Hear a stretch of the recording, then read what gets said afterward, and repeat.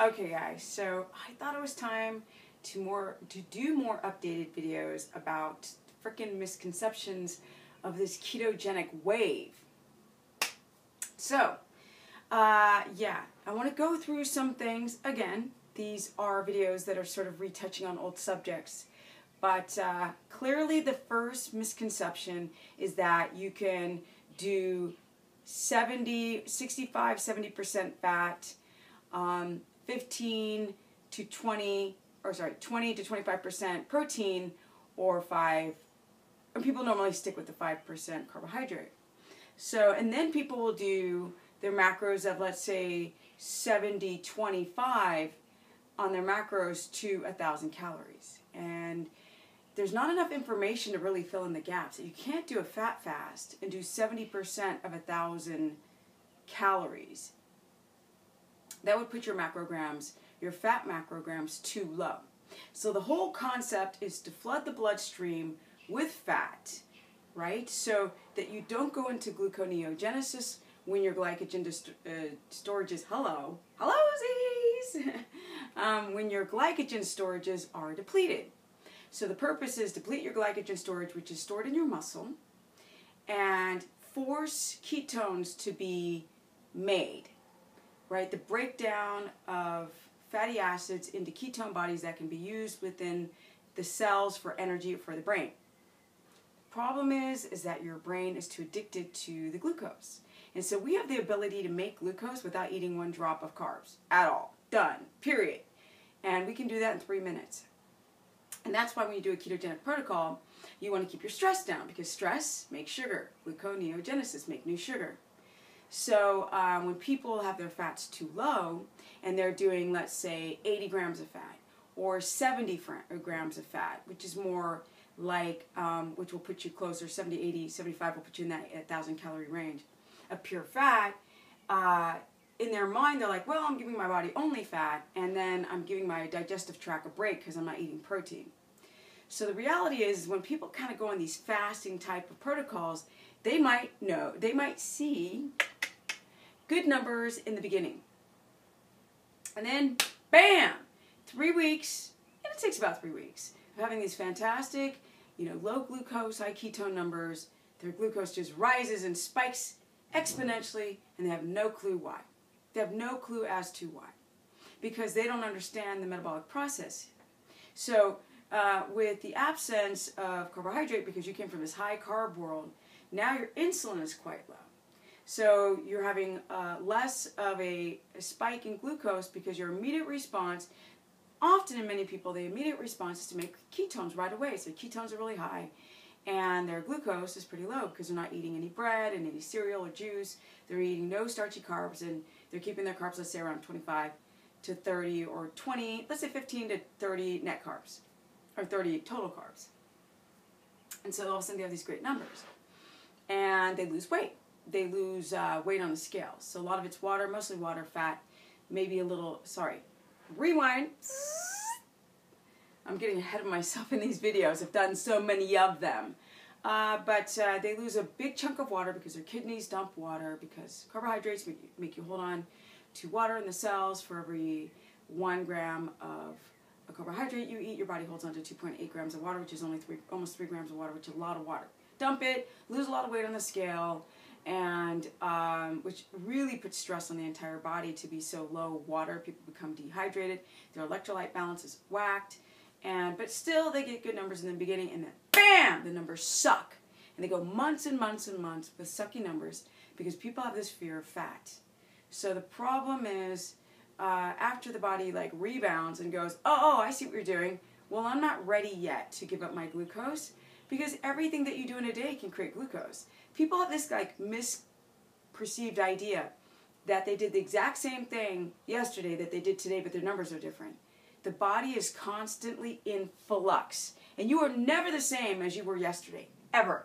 If you go to the gym one day and you have energy, you go to the gym the next day and you're tired and you don't understand why, there's a multitude of reasons. Poor sleep, your body's fighting off bacteria, virus. There's all types of things. You might be more gluconeogenic in a particular day without realizing it. it's all accumulative, right? You don't notice stuff until it appears.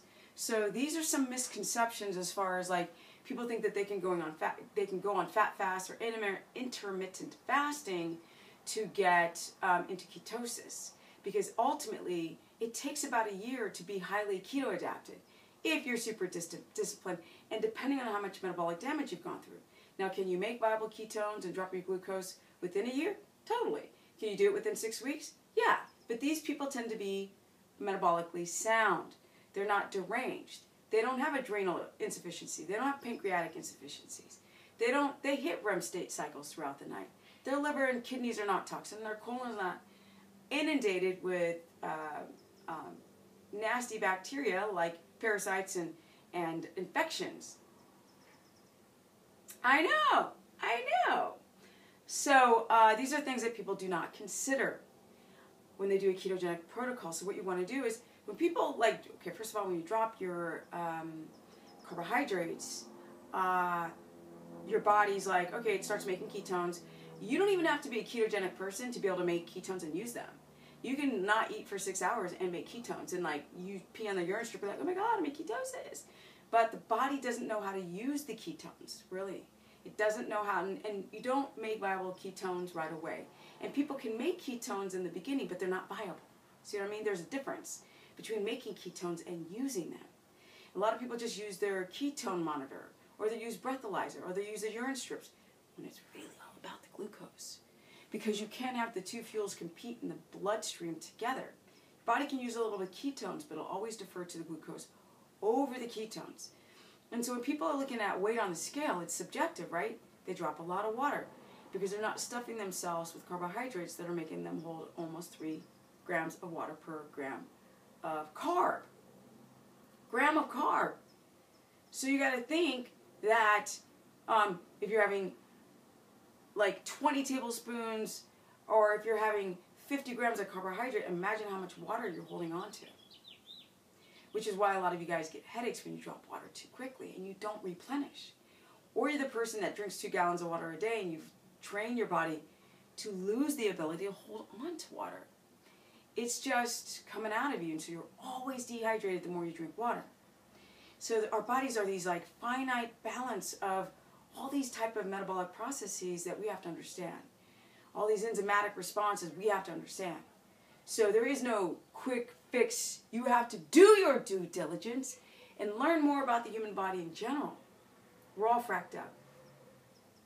We're all messed up, all of us, in some varying degree. So we got to get back to that homeostatic balance. You got to be like juggling balls, like drop a ball, grab it, pick it back up, and keep going. So I say this in video after video after video, and there's a purpose to it, even though it's redundant to other people, that I'm 48 going on 49. And in less than a year and a half, I'll be 50. And I like really understanding that 50 number, because this is what 50 can look like all natural.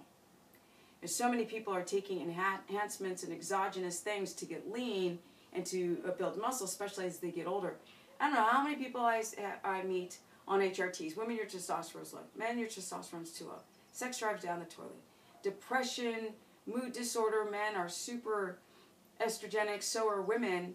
As we get older, once you really start to see the signs of it in the 30s, and by the 40s, yo, it's a mess. Y'all are hot friggin' mess. So what do we do about it, right? That's the video series I keep talking about. What do you do? What do you do? What do you do? What do you do? Well, if I keep telling you that, these are the misconceptions that, people go and do a ketogenic protocol. Oh, I'm in ketosis. You're not. It's a process that you have to be patient about and work your way slowly. You should get a glucometer, measure glucose daily, fasted in the morning, under 4.4 or 80 milligrams per deciliter. Done! Type 1s, they don't really keto adapt. Type 1 diabetics, FYI, they get into ketogenic range, right? They use ketones. And if a type 1 can get their glucose in the early 80s, be happy for that, because you started at 400, FYI. So the misconception is that type 1s can't do a ketogenic protocol and actually sort of be in a semi-ketogenic state. That is not true. You can. And you can heal your body exponentially doing ketogenic protocol. Now, another misconception is that keto doesn't work for everyone. Keto works for everyone because the biology just proves that. We all make ketones. We can all use ketones. That's just science. It's the people who cannot get their body and their lives and their mind right to be able to use those viable ketones. That's the problem. There's a lot of things that you have to do.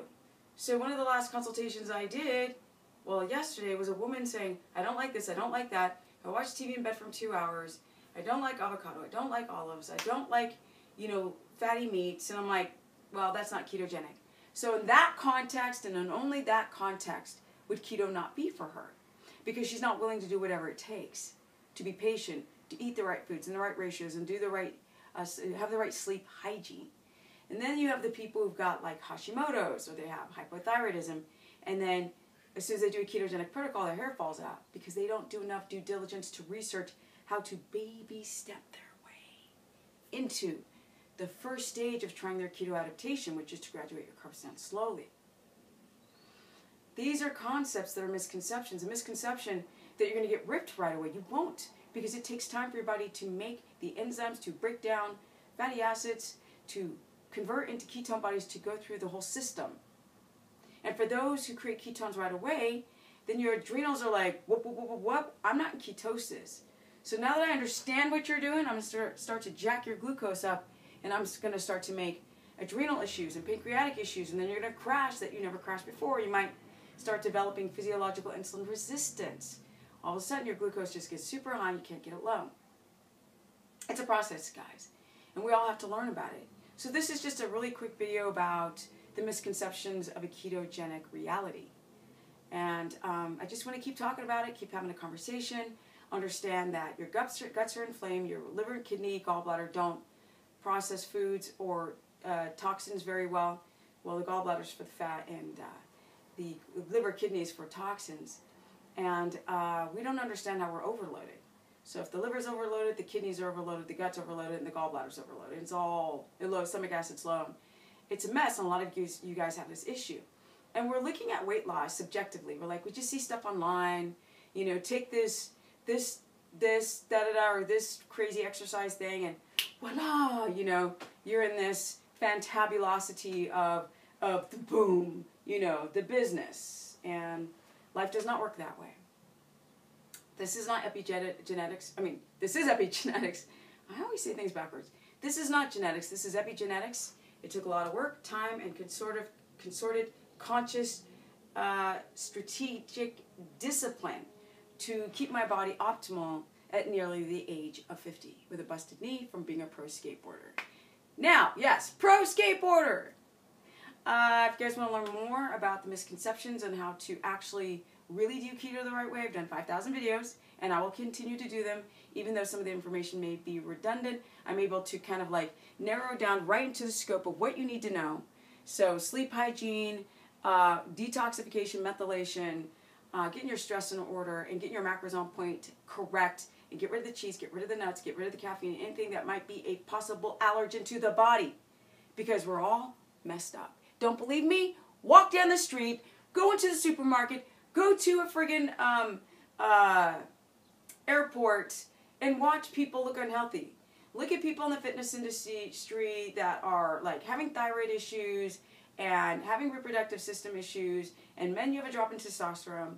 Don't just judge a book by the outside. And if you are, you better get a microscope and look real close at people. Because when you look real close, you can see things.